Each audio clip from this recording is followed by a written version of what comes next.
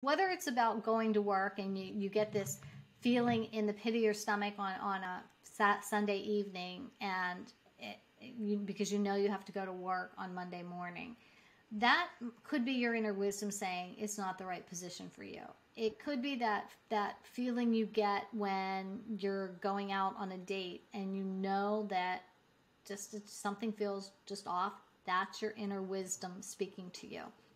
This inner wisdom is your key to easy decision making. You know, we get hung up. We make 35,000 decisions a day as a human being, and a lot of them we can make pretty quickly and easily, but some of them are bigger decisions and they stress us out, and sometimes we get paralysis, analysis or paralysis kind of thing, and we just don't make any decision because it's terrifying.